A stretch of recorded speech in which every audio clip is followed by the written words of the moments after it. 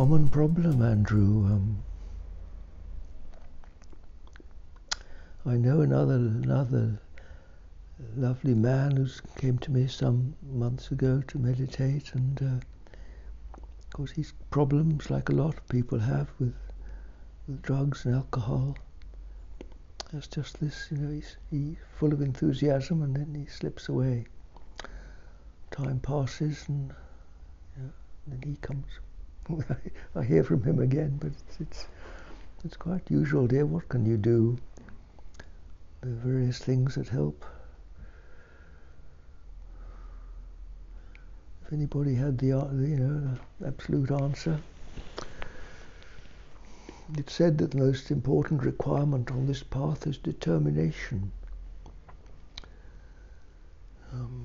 You've got to want it, and often people want it a bit, but not enough.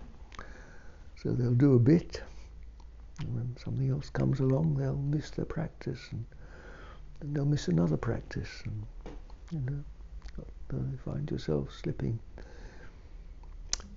Well, good company is a support, Andrew. When I learned to meditate, it was quite a strong discipline. I had to go down. I had my first farm here in Bakewell. It was very difficult for me to leave the farm, and I had to go to London. I had to attend regularly. We had groups there, and not only was it a huge expense, it was terrible leaving the animals, and especially when in times of haymaking, when they were giving birth and that. But it was a great trial for me. But I recognise now how useful it was, helping me to put the work first. Yes, that was the way it was put to me. Put the work first. But there again, you need determination to do that, don't you? The more you can see it as, or the more perhaps you long for an answer. You long for what the world cannot provide, and you recognize that this way is a way to finding that heart's desire, that which you long for more than anything else. Of course, that helps, doesn't it? That gives you the motive to work for it. If you can see the purpose. To begin with, people just tend to have a personal purpose. They just want a bit of peace or something. Well, that's all right. We start with what we've got.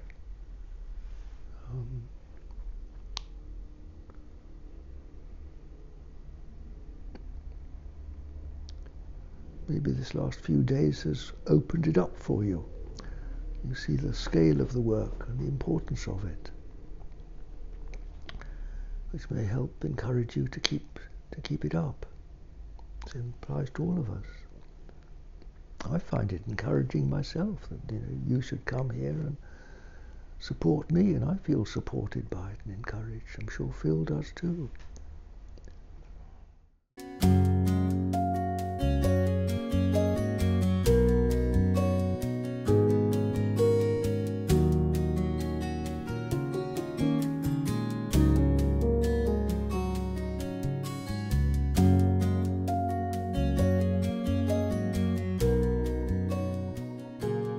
Reason why feet on the ground is important, because the problem really is nearly always in the mind and the movement of the mind. Now, to help to steady this down, that's why it's useful to keep the body still. This is why in meditation you usually start off by making the body comfortable, sitting in a way that the body's supported and can sit still. That's why cross-legged, if you can do it, is such a good thing, because it holds you in a very steady, still position. Everybody recognizes, don't they, that it's a good idea to switch the computer off for half an hour or an hour before we go to sleep. Why? Because the mind is very agitated, isn't it, with the vibrations, and it needs time to settle down. Let's consider what faith is. Now, for most of our lives, we work with ideas in the mind. It's a good idea to meditate because it helps other people, maybe. Always a good idea to meditate because it slows your heartbeat down or something.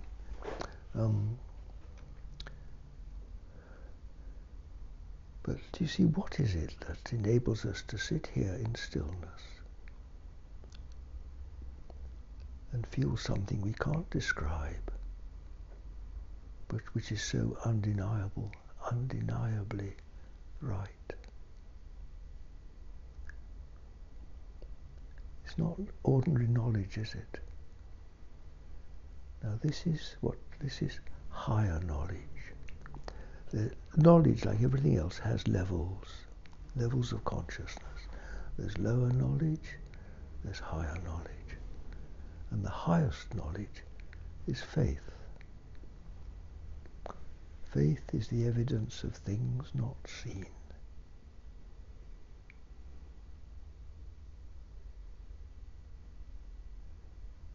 Now, how does faith strengthen? By putting it into practice.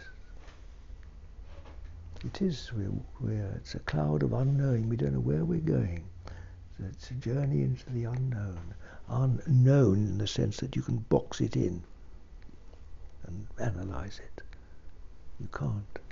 It's a journey into the infinite, beyond knowing.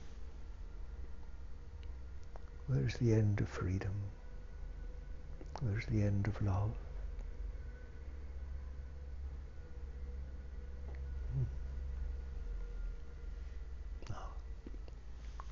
But my word, it's certain sure, isn't it? There's a surety once you get the hang of what faith is all about, which makes knowledge almost laughable. I love that. Lodewijk and I are good at quoting the Bible, aren't we? We've got an answer to everything. But no, see, the wisdom of man is foolishness to God. And it is, isn't it? The wisdom of man is foolishness to God.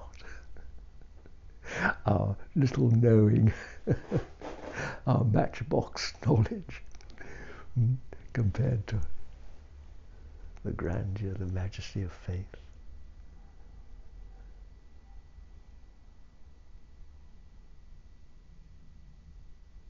That's why we're called to, as best we're able, live by faith, you see.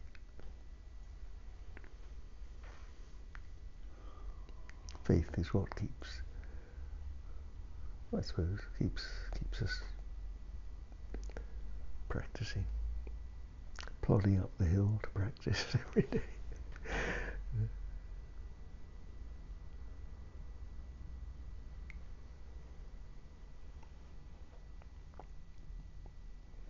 Faith is really inspiration, isn't it? In the sense of it's the spirit. It's not from books. It's not from going to university. It's the teaching of the Spirit.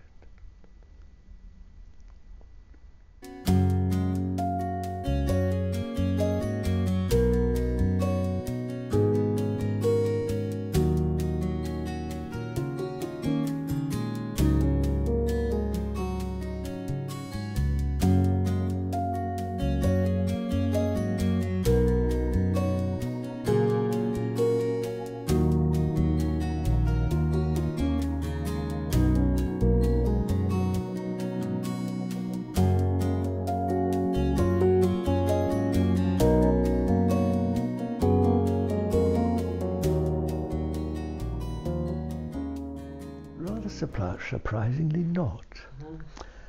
I don't suppose I've missed more than a handful of practices in all my life. I don't know why. I've been very lucky in that respect. Very fortunate. Even though if I didn't always do the allocated time, but very few occasions. No, I've never really lapsed. I tell you why, because I loved it, dear. It wasn't difficult for me. I did love it, even when, as a farmer, there was, other things clamouring for attention. But I loved it from the beginning. So it's enjoyable work. Well, I wouldn't say enjoyable. I wouldn't use that word. No. As a young man, I was quite tormented by. I was desperately anxious to to find what to do, look for a reason in life. You know, all the answers that life gave me, you know, get a career and do this and that, it didn't, not what I wanted to do. And I was so looking for something that made sense to me, something that I could do. And I loved the wide open spaces. I loved the mountains and the deserts and get up on the hills. I couldn't seem to fit within the world of man. And I started to meditate. And the very first time I practiced, I went to London to learn. And I caught the late night train back to Bakewell to see my animals. I was sitting in St Pancras Station waiting room in that grotty, you know, depressing end of the world. And I meditated. And I can see it now. It just opened up like that. And I realized I didn't have to go to the mountains to find the space I longed for. It was all within me. And I'd also been reading at the time a little book called The Imitation of Christ by Thomas A. Kempis. And I suddenly realized, wow, this is the kingdom of God. This is what they're talking about. This is exactly what it is. And I got the bit between my teeth, as they say then. You know, like when a horse does that and runs away from you. And in a way, of course, there's been lapses,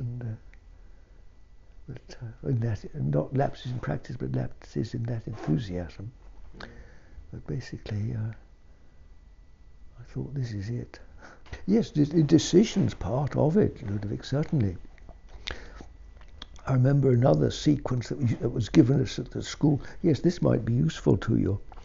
You say, talking about putting it into practice. Yes, this will be useful.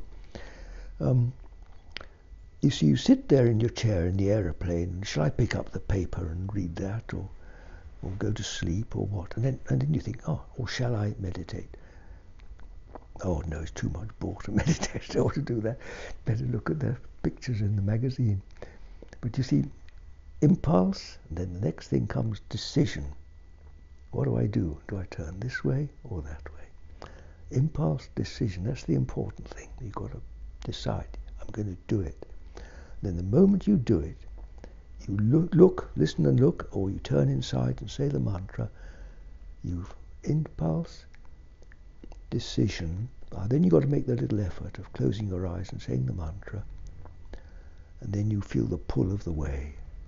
And then something seems to come to help you, doesn't it? The pull of the way. You begin to realize, this is it. It works. And then that pulls you along the way. Impulse, decision, effort. Just a little effort to put it into practice. Pull of the way. Yes, that might be useful to you. I've often remembered it. Because very often the impulse comes in and we say, no, I don't want it. I'm too busy. That's a very common one. I'll do it later. Of course you don't.